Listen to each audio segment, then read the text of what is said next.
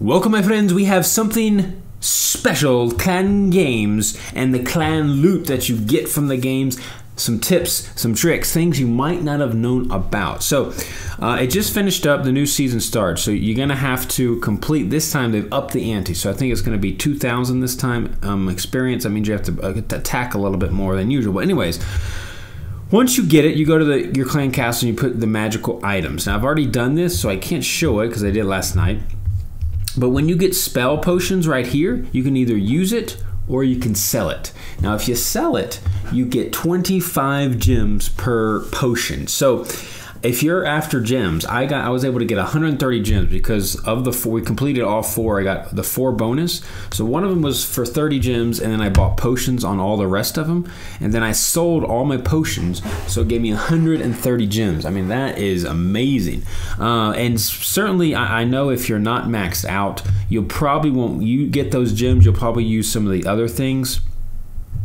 As they, you know, they might have more value for you, such as let me look here for you.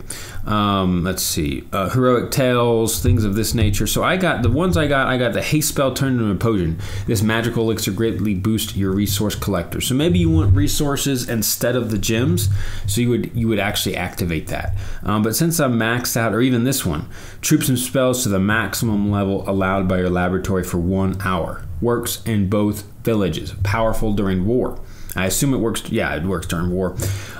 So, yeah, or this one would be great for farming. Well, farming is kind of like a boost to the farming, so that helps. So, if you don't need the gems, then do one of those others. But just in case you didn't know, you can sell those items and get free gems. I mean, plus with this over here with the events, whenever they don't have any right now, but it's all good. I guess I should do my, nah, I'm not gonna waste gems.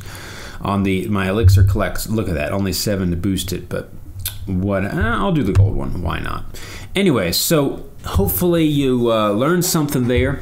Get those gems. If that's the case, I'm gonna be able to stock up on gems very, very quickly. Very excited to do that, and definitely worth playing the clan games. I'm looking forward to, it's a good addition. I'm really looking forward to what they're gonna be bringing. I've heard Darian say, he's their community organizer, that they're going to bring competition to the clan games and trophy levels, things of that nature going in the future. And I think that's going to be helpful. Anything that involves competition for me on Clash of Clans, really, it helps people play it more, right? If there's really some, like war, if you can create some sort of scenario like a war, and then have some, make it really fun. I'm really excited to see what they have to offer there. But anyways, yeah, also come back for another video I'm going to be making. You notice my base here? It's a special base.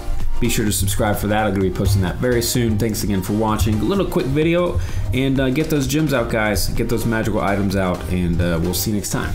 Halo out.